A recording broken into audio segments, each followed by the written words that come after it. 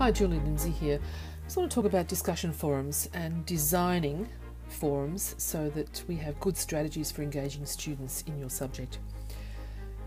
So, we have our forums so we can develop critical and creative thinking.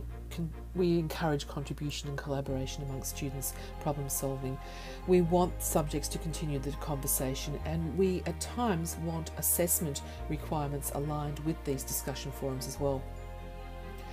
So the thing is, how will you design and manage this? Now, every subject coordinator, every academic, every teacher across the faculty has a slightly different approach. I'm going to show you my approach in this video, but you need to think what is your approach, and ignoring the discussion forum is actually not an approach. So, we want to build a learning community. We want student-to-student interaction. And we want teacher presence that also fosters teacher-to-student interaction. So my question is, of course, again, how are you going to design and manage this? So let's explore some ideas and strategies. I'm going to show you what I do, and maybe that will help you as well. Thank you. Taking a look now at the subject ETL 523 and discussion board design. Just very quickly, there is a forum here for introductions. And this one, students are allowed to create their own threads, which they do to introduce themselves, and of course other students can respond. There is a forum that is called The Cafe is Open. This is something, you may give it a different name, but it's basically for social interaction and for ways for students to connect that may not involve the teacher. The teacher doesn't have to really pop in there very often.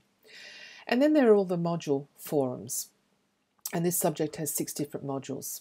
So for module 1, when you go in, you will see that there are actually 4 threads, depending on the this content in 1.1, 2, 3, and 4.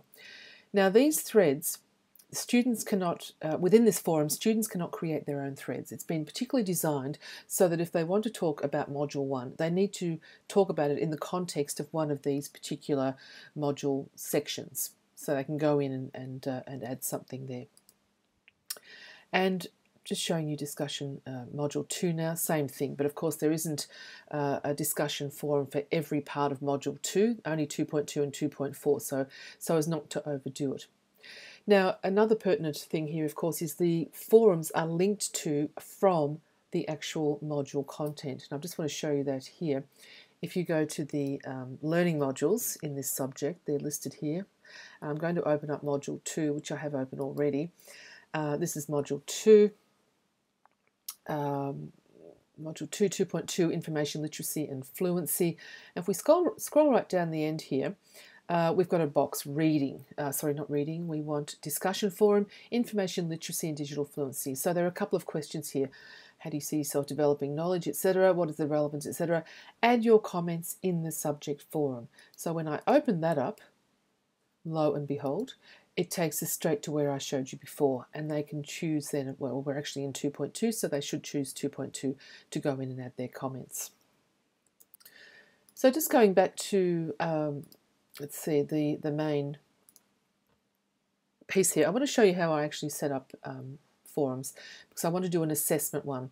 So I'm going to create forum, and I'm going to call this assessment 1 discussion, and use this forum to discuss assessment 1, and we can put whatever we want in there. I might come back and add some more text to that. And as you scroll down, you can see you can actually make this available on a certain date. I'm making it available as of now. That's okay. Or you can have it displayed, as of a certain date until a certain date. Just a couple of things here. Allow members to subscribe. This is really useful. Please look at this when you're setting up your forums. You might want them to subscribe to the whole forum or to threads, etc. And I also like to tick include body of post in the email. I find this is really useful to see so that when they're using their mobile devices, they'll see what people have said and they can decide whether to respond. And now, of course, this section here, allow members to create new threads. Now, this is where you can turn it off if you want them particularly to just respond to the threads that you've set up, or you can turn it on. In this case, I want it on because it's an assessment forum and I want them to be able to create their own discussion threads related to the assessment. Okay, so there's some other things there. And so you just click submit and it goes in. And there you have it, assessment 1 discussion. Now I'm going to move that up actually.